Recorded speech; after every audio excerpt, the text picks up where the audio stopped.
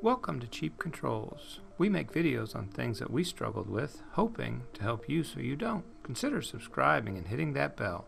In this video I'm going to go over how to run different commands on the Arduino without using the nextion.h library. I've had some questions on my YouTube videos on how to send this command or how to send that command. The big one has been how to send a text to populate a text box, and I'm going to get into that in this video. First, I'm just going to go over some basics of the nextion display. I have a simple setup here. I have a slider, I have the number box, and I have a text box here. I've added a timer and a value, or a variable I mean. And if you notice on each one of these, some of these commands over here are in green, and the ones in green can be changed while the program is running.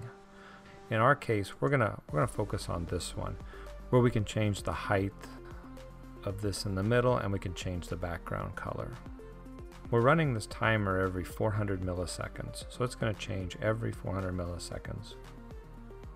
And every time the timer changes, we're going to start at 0, which will reset this box back to here, and we're going to move it across there.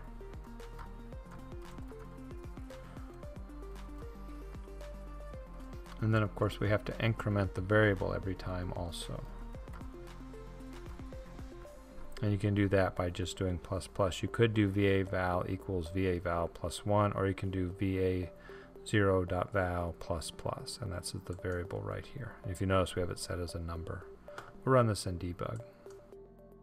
As you can see, it moves across the screen. For the text box, if you want to change the value that's in there, you do t0, but instead of value, use txt, and then we're going to put hello in there. And now I'm going to debug this. And you can see we got an error here, and that's because text needs to be in quotes. And it does require double quotes. If I use single quotes here, and I compile it, we get the same error. But if I do double quotes, it works just fine. No error. Now when I run debug, this is going to change from empty to hello very quickly. There, see it changed to hello. The other thing we want to do is we're going to increment this value every time. And this is just like the ho.value. So n0.val, we'll set it equal to the variable.val.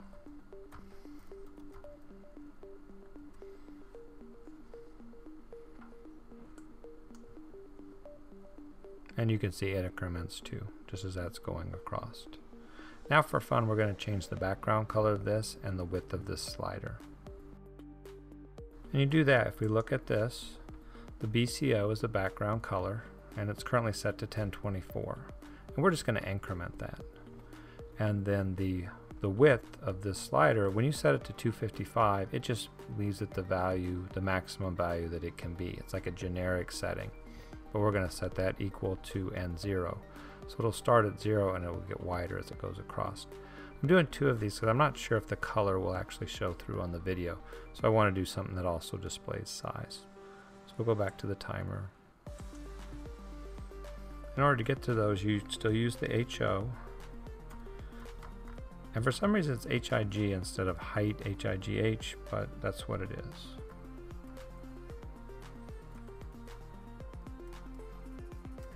And we're also going to set the background color. Oh, and in this case, instead of equal, we're just going to do plus plus. So in other words, it's going to take whatever the value is. Oh, it's not BC0, it's BCO. And it should change the color.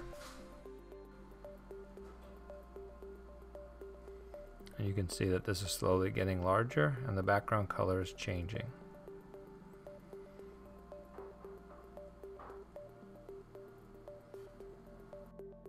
Now I'm going to switch over to the Arduino, and we're going to send the same commands from the Arduino to do the same steps.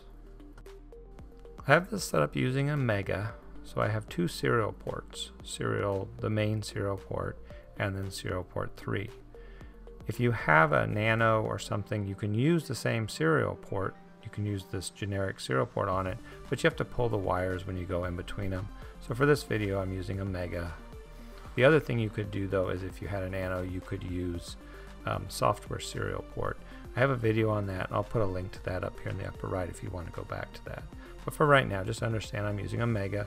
We're going to use this main serial port for the programming, where we're going to send when I upload the file.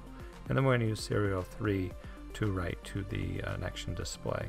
And for this case, I'm going to use the nextion display in debug mode, and we're going to connect to it through a serial port that's like the USB to serial adapter. We're not going to use any libraries for this, so all we have is we have a counter that we'll be using. Just like in the timer we had the variable down here, we're going to use a counter. So we were doing 400 milliseconds down here, we're going to use 500 milliseconds on this one. If you've seen my videos before, there's a standard format I use, and I always end with this, writing these 3 FFs. You have to send the FFs at the end of your string in order for it to function properly.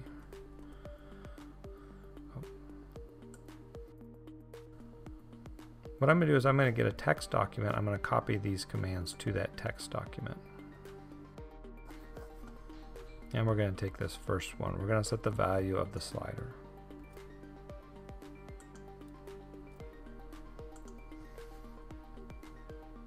And for this, I'm going to copy the commands over so you can see how I alter them.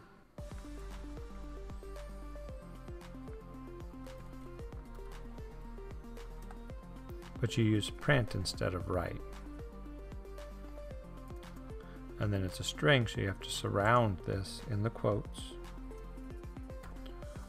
But the Arduino doesn't know what va0.val is. Instead, we're using the counter. So we're going to get rid of that. And the counter isn't a string, it's an integer. So we're going to add it, and we're going to convert it to a string. So this plus and this string counter, it's going to take the number 0, 1, 2, 3, it's going to convert it to a string, and it's going to smash it. So it'll be h0.val equals 1, 2, 3, or 0. I'm going to upload this to the Arduino now. I think first I'm going to get this started in debug mode so you can see it happen right away. I started this in debug mode, and you can see that it's counting. I have to delete the timer or stop the timer. And you can stop a timer by just going to the timer and setting the enable to 0. Now let's start debug again. Now you see I have it stopped. We'll go back to the Arduino. We'll pull up our notepad up here and hit upload. Oh, I have to start the capture. So in order to use this in debug mode, you have to hit this user MCU, then you have to select the proper COM port and hit start. And you can see that this is moving across the screen. We'll go ahead and upload this again, and it should start over.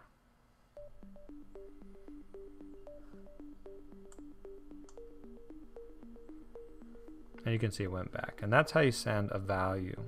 The next one we're going to send is this text.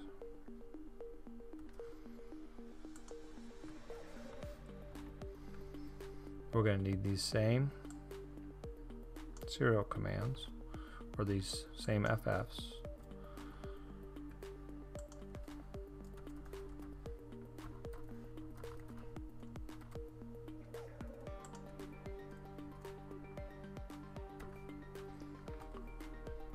But remember, we have to put this in quotes because it's a string. We're sending it as a string. But if we compile this now, we have multiple quotes within quotes. I'm going to go ahead and compile it. And we get a problem here because it's not going to compile properly. When you are trying to send a string with quotes in it, you have to use an escape sequence. That's what it's called, but really it's just a backslash. You put a backslash in front of it. And what when Arduino sees a backslash, it knows to send the next character as a character and not as what it interprets it as. So the Arduino is normally looking for a set of quotes to denote a string, but in this case, once I put that backslash, it says, oh, even though I see it as a quote and I want to send that as a string, I'm going to send that as a set of quotes. I'm going to upload this now.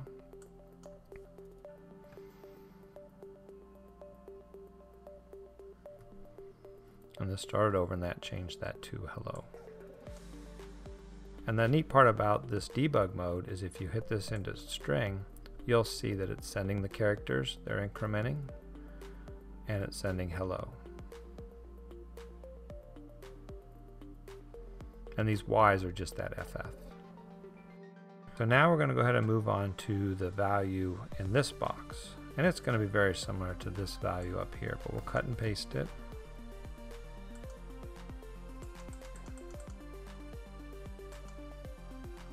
Let's give us a little space here. And let's cut these and paste these. And we do the same thing, serial 3.write. Surround this in quotes, or in parentheses. And then we have to change this again.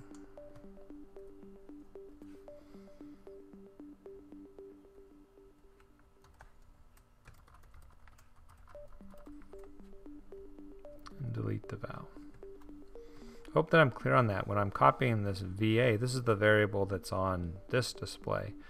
By sending that, it won't register that that variable is there.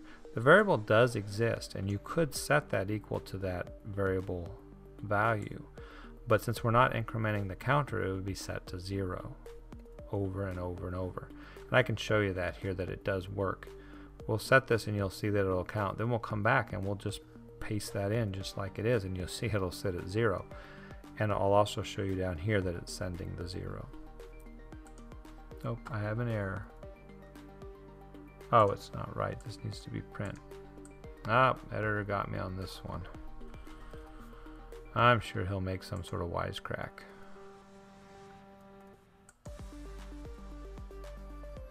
Now you can see that this is counting. And you can see that we get the 7, 8, and these are back to back. What I'm going to do is I'm going to send, oh no, if I send it, you'll see the VA val down here. But you'll see that it'll sit at, it'll just sit at 0.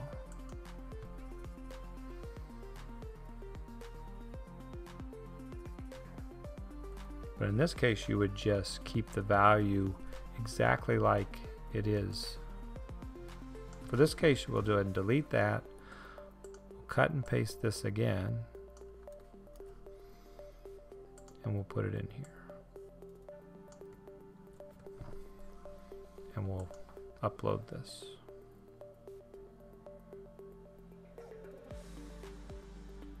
And it just sits at 0. And to illustrate that a little bit more, we'll close the debug mode. We'll go back to the timer here, but we'll get rid of most of this.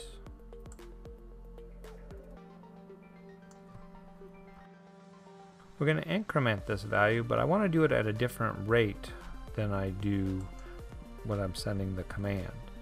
So I'm changing my timer to 100. So this is going to increment every 100 milliseconds. So this will increment a lot faster than my counter will in the Arduino. And so then when I send this to get this value will be going up quicker than the value across here. But just, I'm doing this to illustrate that you can send it. You can read a value off of here and it will work. And we'll start it. Sometimes I forget to start this and I'm sitting here banging my head against the wall because I don't know why this isn't reading properly, and it's all just because I didn't start the thing appropriately. So now we need to upload this again though and get it started over. This is actually working right now. It's just that this has gotten so big that it's not going to expand anymore, and the number is so large it's just shoved way over here. But when I upload it, it resets everything to 0.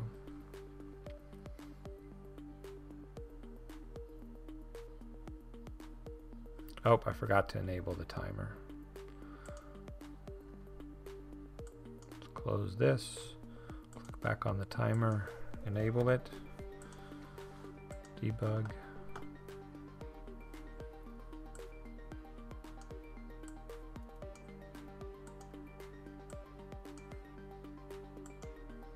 This will be interesting though, because it's going to be in the middle of it, so VA val is going to be something. Oh, there you go. And you can see it's not going up one at a time, like this is moving across one at a time.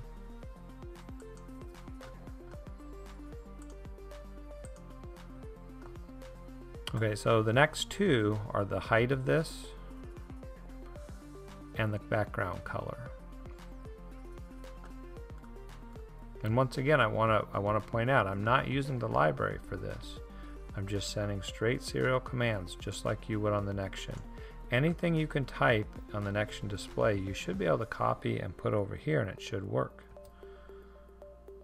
So we'll take this one first.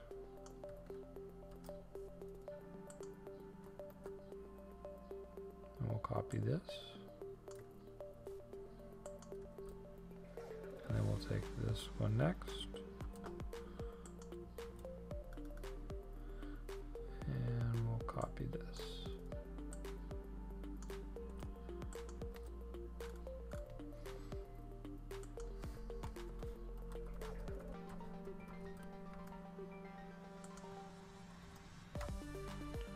Now this one is using that value, so we have a couple of choices here. We can either change the height based upon this, but the height would change so fast. I think I'm going to go ahead and keep it the value.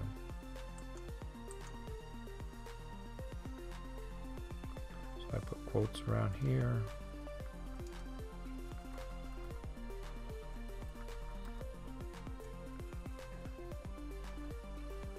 Like I said, this way this will expand at a slower rate, so we'll be able to see it. I'm a little worried that if I use this value, it will increment too quickly.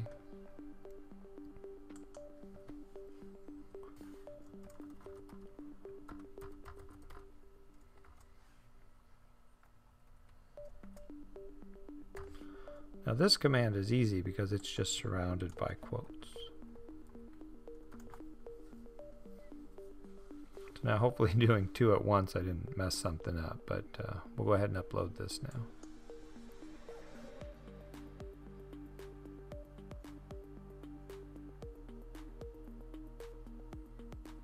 Okay, and you can see that this is expanding, and hopefully you can see that the background color is changing.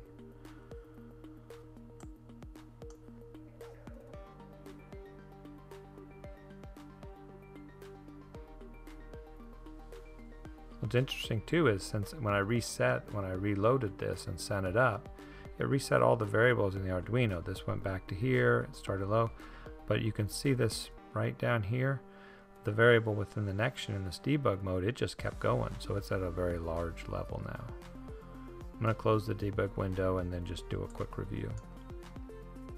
So what I did is I took these commands and I applied them to a timer. And they worked, and then I copied them out of the nextion, so they worked just fine in the nextion. And then I showed how you can duplicate those commands in the Arduino, and anything that you can type in the nextion you should be able to paste over here and send it up from the Arduino, as long as your variables, like if you have an integer, you have to turn it to a string. It has to come through as a string value. And in debug mode, other than using the real display, the nice part about that is it has that little screen down there and you're able to see the data that's coming in. So let's say I accidentally put this as the wrong variable, or I added it wrong. It might compile right in the Arduino, but you can see in the debug mode that the string isn't coming through correctly. The string that comes through in debug mode needs to match what you're using in the Arduino or in the nextion. So a good test is always to make a timer or a button to send a command. If it works in that command, it should work over in the Arduino. Well, that's about it for this video. If you like what you saw, consider giving me a thumbs up, and also consider subscribing to the channel. Thanks for watching.